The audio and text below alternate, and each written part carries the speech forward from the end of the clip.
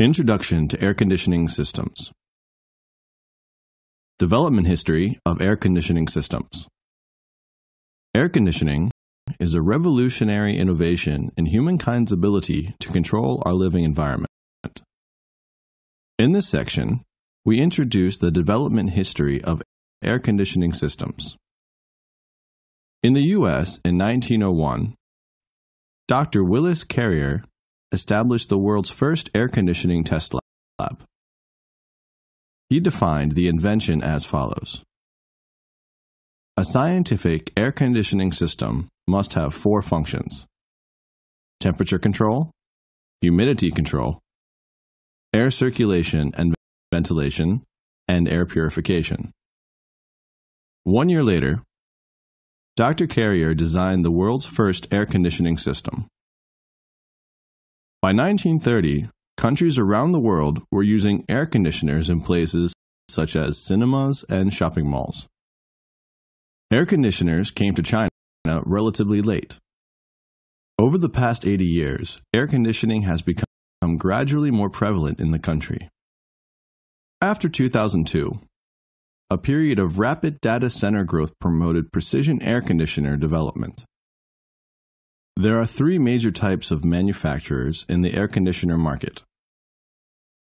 The first is traditional computer room air conditioner manufacturers, such as Emerson and Schneider. The market for computer room air conditioners, especially base station air conditioners, has grown rapidly and has gradually developed into a more complete product line. The second is central air conditioning for household appliances, and the third is large-scale chiller manufacturers such as Carrier and Trane, whose products have been recognized by the ICT industry. What is air conditioning? In general terms, air conditioners adjust the temperature, humidity, and cleanliness of the air.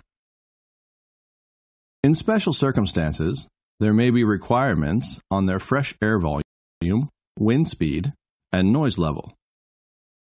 The overall goal is creating a comfortable living and working environment.